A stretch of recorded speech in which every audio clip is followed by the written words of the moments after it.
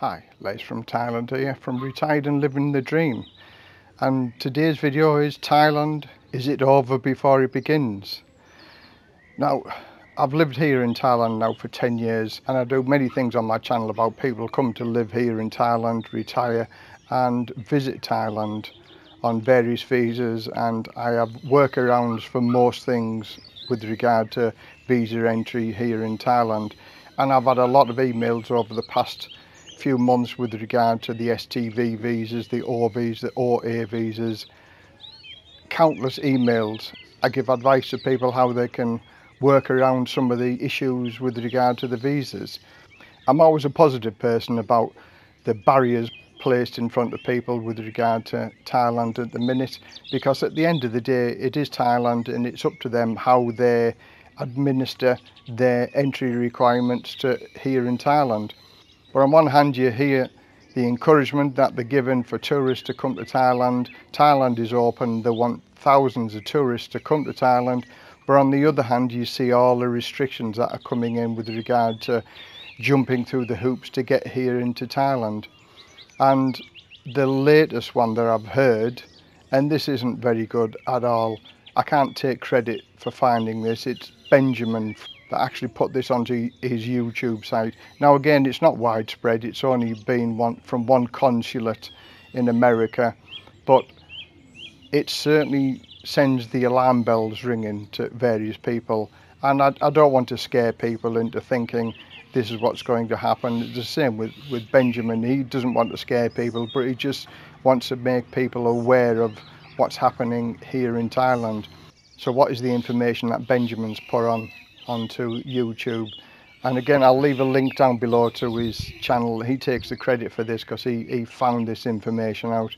And basically what they're asking for is an income of 100,000 baht per month. The income method at present is 65,000 baht a month, so that they're looking at increasing that to 100,000 baht a month. And the other method, where you have a lump sum deposited into a Thai bank account, it was 800,000 baht. They're looking at raising that to 1.2 million. Now again, this is only hearsay at the minute, but it was found on some paperwork in a consulate in America somewhere. Again, watch the link in Benjamin's YouTube and he'll go through it better than me. It's his post, but again, maybe some people watch my channel but don't watch his channel, but it's just another nail in the coffin for making it attractive for those people from all over the world wanting to come to live or retire in Thailand. The uncertainty that's going on. There's a new immigration officer that's taken over immigration services in Thailand. Now, you've heard the term new brush sweeps clean. I'm sure he's going to make some alterations with regard to people wanting to live and retire in Thailand. They're wanting tourists to come, but my goodness, the obstacles that people, I get it on a daily basis, the information that people have to go through and the failures of trying to apply to come to Thailand. And the last thing that I heard, there was over 65,000 applicants, but only 15,000 people were accepted. So 45,000 people were declined for one reason or another. Now, do you think them other 45,000 people are going to reapply, or they're going to go somewhere different and try somewhere that's more easier? Okay, there's glitches with the method that the Thai government have started with regard to filling out their website, and everything's downloadable, but it's just another hoop that people have to jump through. And the more difficult it gets, the more people are going to turn away and go somewhere else. Now, I always look on the positive side, so watch my other videos with regard to the visas and the STV visas, the workarounds of the various processes that you can do to help get you here in the first place.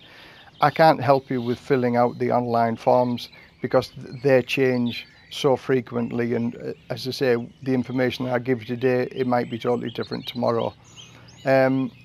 The 7-day period it takes, now there's many people who are waiting till the 4th or the 5th day to get the information, leaving it very close because it's 72 hours, you've got to have a test before you fly. The time frame is so tight for most people to get through this system.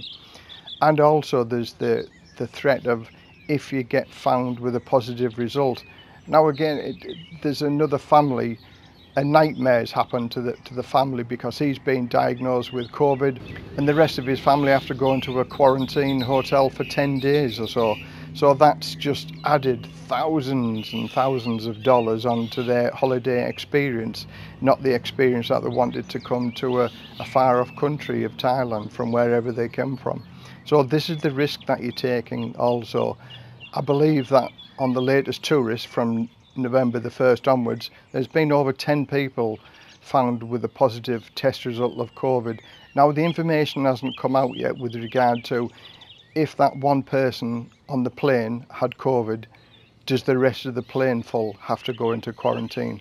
For instance, if you're on a 12-hour flight from England to Thailand and you're on the plane for 12 hours with the person who's got COVID in the first place, are you going to be told to go into quarantine?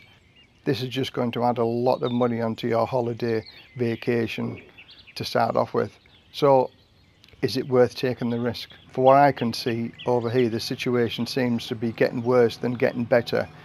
Europe, the case rates are going up. In England, the case rates are going up. So are these countries going to be taken off the safe list? And with the numbers going up all the time, who's going to say that these lists are going to be reduced and your country that you might be coming from might be on the list to decline entry into Thailand whilst you're going through this? So there's a big period of uncertainty, not just here in Thailand but the rest of the world. So this was just a short video with regard to Thailand.